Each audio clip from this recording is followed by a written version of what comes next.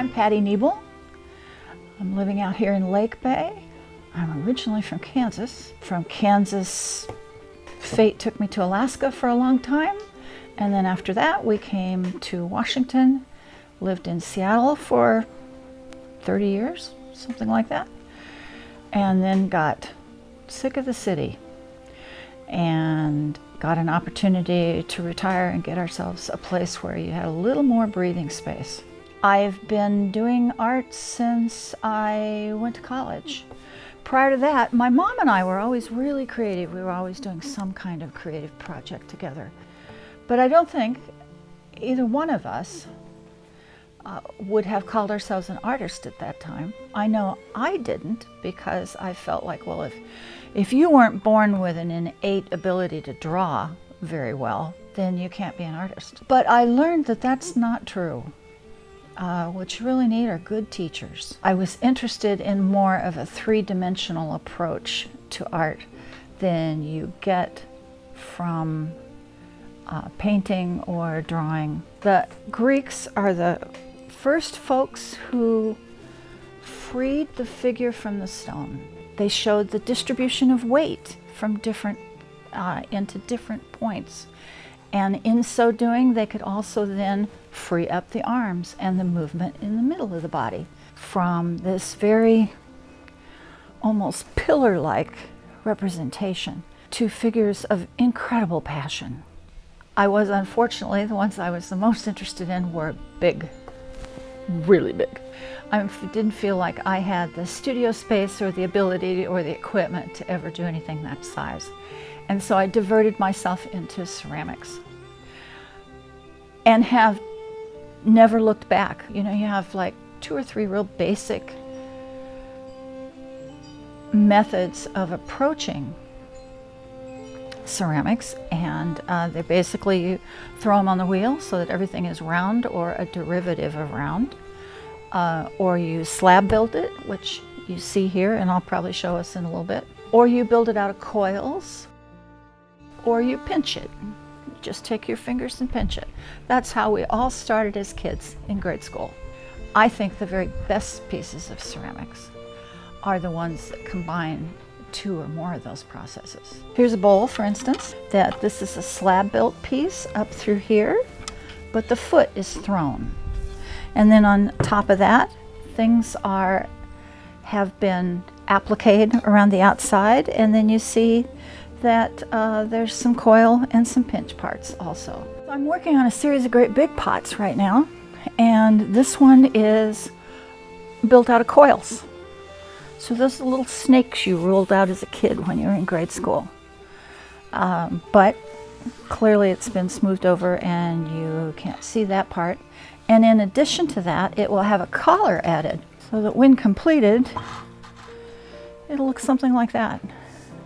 It is a hands-on experience in the true sense of the word. And now that's also funny to say because there's so much equipment that goes with ceramics. There's the kilns and the wheels, and this process requires that, and that process requires this. I do a fair amount of raku firing, which is an entirely different kiln. That process was originally a Japanese process. You're firing your pot until it is white hot, and then you take it out of the kiln while it's hot. You put it into a container that has a combustible material in it, such as grass clippings, straw, newspaper, any of those kinds of things. And then that stuff, because your pot is still really hot, immediately catch fire and flame up, and then you smother it. And you've created like a smoking den in there. It gets black smudges all over the outside, and those are called smoke clouds. You get a really metallic look too. You cannot, however, use raku for anything that you expect to hold water or food. The glazes and the chemicals released by the smoke, they are not good for us. We don't want to eat that stuff. I was teaching an adult clay class for 6 weeks, all skill levels. We'll just experiment with whatever you're really kind of interested in doing. I have also taught homeschool children in basic clay. I don't know who said it, but somebody said it, that the teacher learns as much from the class as the class learns from the teacher. And boy, do I believe that's true. I have over the years in my home studio, both in Seattle and here, I've had an apprentice. It's a really good way for some young person to learn some of the arts of ceramic, as well as to get some studio time when they may not be able to use the equipment themselves. So we'll make a small slab piece while we're talking this morning. And you will have rolled out the clay to the proper thickness. The first firing that you do on the clay is called a bisque firing. So right now what you have is wet clay. You wouldn't put that in the kiln. You want it to be thoroughly dry. And then you take a rib, these are ribs, and they come in wood. This one is a flexible rubber. They also come in plastic. Just by using it to smooth down the top was already pretty smooth, but this will help prevent it from warping as it warms up. And then I've got a mold. I'm going to put it over this mold. So that tells you how big I want it to be. And then we'll cut it out. Cut it out using a needle tool. You got to be careful when you're cutting it out to make sure that you're going straight down and not slanting. So I make a lot of my own stamps for impressions.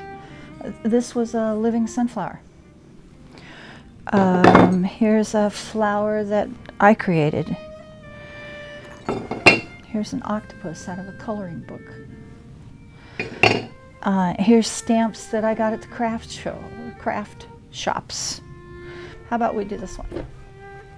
We'll do an evergreen. And you just want to make sure that it is evenly distributed so your impression is the same depth on the pot. And then the stamp is removed carefully. And there you go. We have an evergreen tree on our piece. I'm going to put it on my mold, but it's going to go face down so that when you have this piece on your table, you can see that evergreen tree. So you just work this down gently. As it dries, it may very well want to come up some more, and you work it down gently again. This would probably be totally dry and ready to fire in about a week. You want it to dry evenly, so when I put that in some place to dry, I will tint it with plastic. To throw a pot on the wheel, the first thing you have to do is center it, which means you've got to get your hunk of clay in the very middle of the wheel head.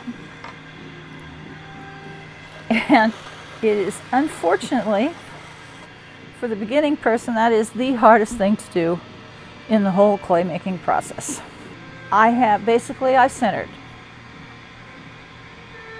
And now I'm opening it up. And you do that by putting in one finger at a time until there is a hole that will form the center of your bowl or your pot.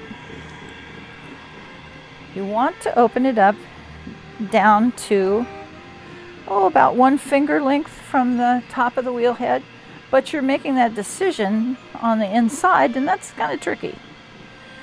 So what I often tell my students is open it up and pull it out to you where you can see what's going on a little bit, and measure it with your needle tool. And you do that by just putting the needle tool straight down into the bottom and then running your finger down to where it runs into the clay. So my bottom is now this thick, and that's pretty good, especially for beginning folk. If you were doing a real fine porcelain, that's too thick, but we can also trim a little bit off. That's your secret weapon. And I'm going to continue to open this pot up,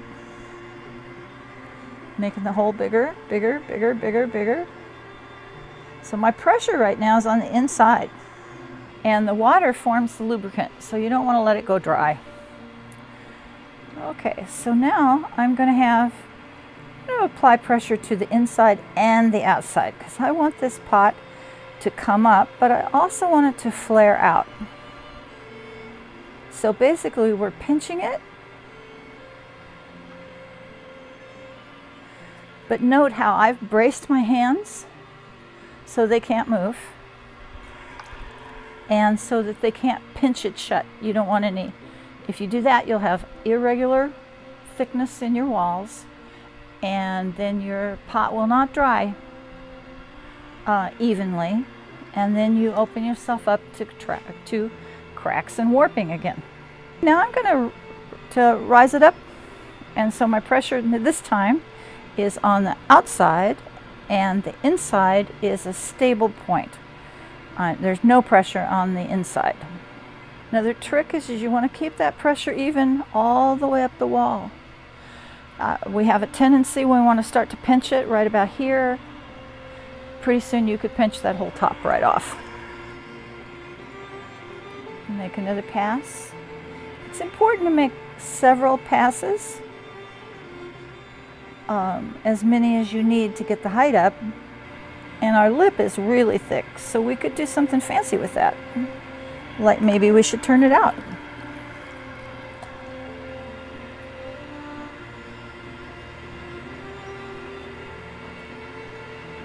I'm just going to gently push this on the inside. I'm going to do that with a sponge so that it doesn't dry out and start to drag.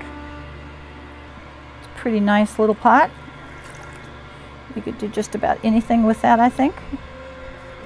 And you cut it loose from the bat. And you use a wire cutter to do that. And what you're doing, you're not going to move it at this point, it's too wet. But you're introducing a little layer of air molecules that help it start to dry out. So I'll show you some of the completed work that I've got out there in the marketplace right now. These are they're olive boats. This is just a lovely box. It's based on a Greek shape from the ancient times called the crater. And they would make these large, deep bowls with a high stem. And that's what this is. This is also a raku piece up here on the top. And it's a highly metallic. There's a glaze that I put on that does this. I have knitting bowls. A number of my friends requested these, so I did a bunch of those. And a cornucopia for a Thanksgiving table. These little sauce dishes that I use all the time in my house and in the studio both. They're just so handy. This little pot is like a tomato pot, but I added a treatment to the glaze to make it separate and be irregular like that. This is a slab built piece with impressions overall. It's a monoprint. I slab built the pot. It has a coiled foot, and this is impressions and monoprint designs that you, in monoprinting, you put the design on one surface and then you transfer it to another, but it will only transfer once. Here's a metallic slab built piece. This is a bread bowl, a French bread pan. And this is slab built and coil built base. I am displaying here in Key Center. I'm up at the Posey Cottage Keepsakes.